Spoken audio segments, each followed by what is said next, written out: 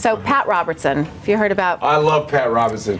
Do you? 700 Club. Well, let me tell you. He says crazy stuff. It's great. He's a little, yeah. He's awesome. Said a few crazy things, and he has not just women outraged, but actually some other Christian leaders a little outraged about what he says. He says that he was answering a letter to a woman whose husband is cheating on her, and he says that she should be grateful for her marriage and make home enticing. And basically, what he's saying is he said, well, he's cheating. Come on, he's a man. I mean, he's a man, and so you should do everything you can to be pretty and to make home the place that he wants to be so that he doesn't stray.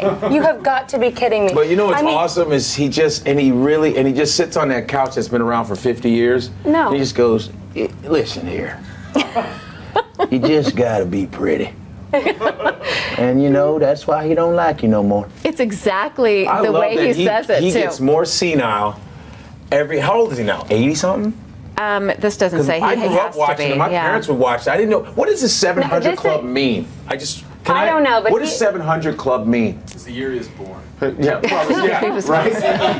700. So here's what he also said. He said, recognize also, like it or not, males have a tendency to wander a little bit.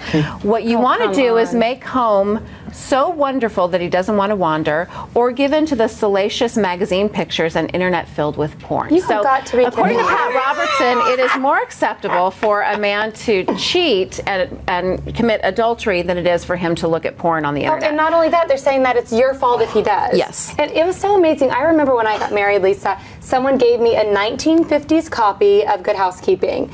Truly, I still have it because we just died laughing. And in this magazine, you were supposed to, before your husband came home, prepare his chair for him, get his beer out for him, put his slippers What's out. What's wrong with that? Put the bows in. I mean, every man in the studio is like, what's your point? Exactly.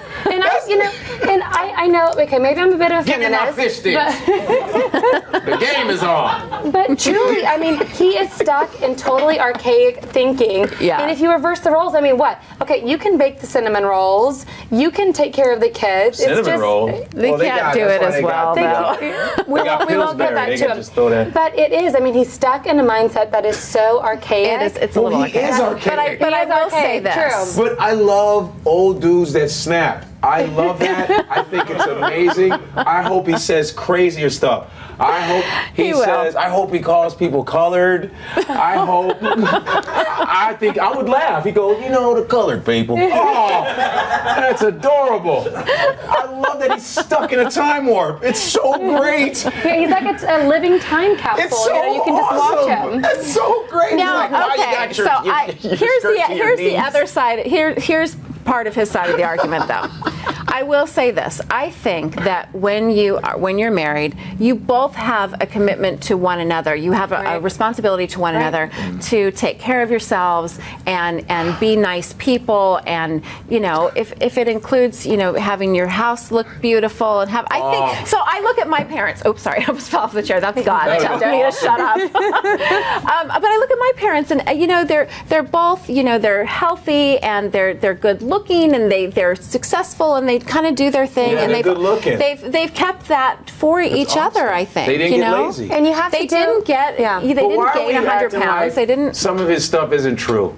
Some of it is hilarious. That's what I'm saying. It's true. He keeps it real, and it's because he's a Christian dude. He's not supposed to be saying that. You know, those other Christian guys are like, now, listen, man, we understand you, but you don't have to blab it. You just can't say it. Yeah. And he's like, I'm going to say what I want to say. He's been there for years. He doesn't care. That's like Cosby when Cosby snaps. Yeah. I love when he goes, oh,